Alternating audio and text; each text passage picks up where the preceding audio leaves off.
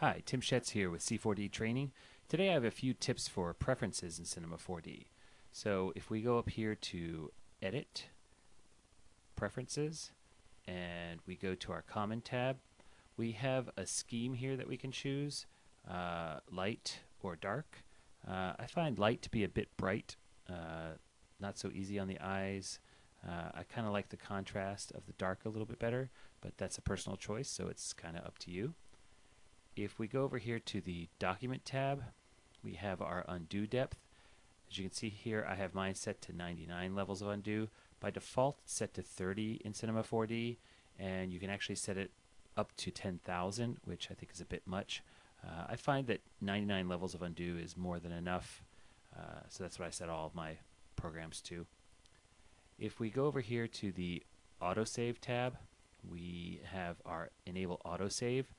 Highly recommend turning this on in any program that it's available in. If your computer crashes, or like at the school I teach at, the power strips are actually mounted under the desk, and the students, after working there for a while, will stretch their legs and turn off the power strip, turning off the computer and losing all their work. Sometimes it's been an hour or two since they've saved, so enabling autosave is really helpful.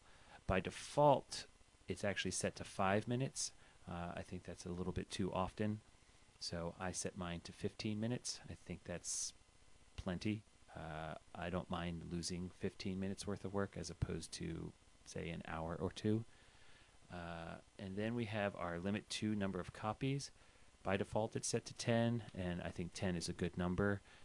It'll save 10 copies of your file, and once it reaches the 10th copy, it'll go back and it will save over the first copy again and continue to do that, so that you'll always have 10 versions you can go back to.